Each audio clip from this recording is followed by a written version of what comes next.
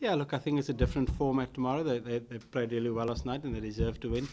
But look, we've played good one-day cricket in the last series in Dubai, so I think we can take a lot of confidence from that, having beaten them in their conditions. But we know it's naught for naught when we start tomorrow, and they've obviously got a little bit of confidence from last night's performance, and they put in a good performance, so it's going to be a tough assignment for us these next couple of days. Last night's performance is done. It's a different format. There'll be a different bowling attack out tomorrow compared to the attack that we had yesterday. I mean, Jacques Kallis is back in the side. Imran Tahir will be in the side tomorrow. He's the only spinner we've got in our squad. So those are two different bowlers already out of the 5. So last night's bowling performance shouldn't affect or influence the way we rock up here tomorrow. That's done, and it's not something we know we didn't bowl as well as we could have last night, but it's not going to reflect on the way we bowl tomorrow. There might be a few changes, yes. Obviously, Jacques Kallis has made himself available again for ODI cricket, which is very exciting for all of us. Gives me a few options as captain as well. There might be a few changes here and there.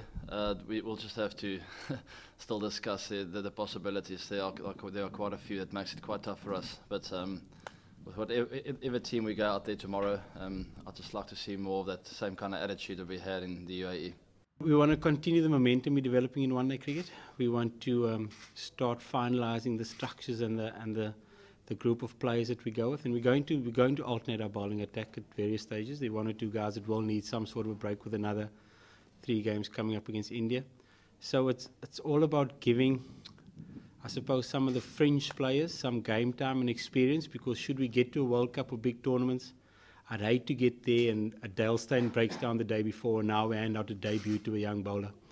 Those backup or fringe bowlers are the guys that need to gain experience and need to play against quality sides, so that when they do get under pressure in big tournaments, they can at least fall back on some experience that they've gained in competitions like this one. Jacques is an amazing cricketer. I think what he will bring to the side is a lot of calmness, a lot of experience, and an all-rounder that I think our all-rounders have all been guys who are bowlers who can bat, and he's obviously equally good at both, which is a massive plus for us. And I suppose what AB does in the test side allows us to play an extra batter. I suppose with Jacques Kallis in the side allows us to play an extra batter in the one-day side. So it's a big plus for us. There's a 2015 World Cup coming around, so it's very relevant for us that haven't won a World Cup before. All the planning and all the energy is going into that at the moment, for us to be ready for that big World Cup. We've got some big games now coming up against Pakistan and India, and a few more series to follow, but that's definitely the main event, so that makes it very exciting. I think once we lose a World Cup, then ODI cricket might be under pressure.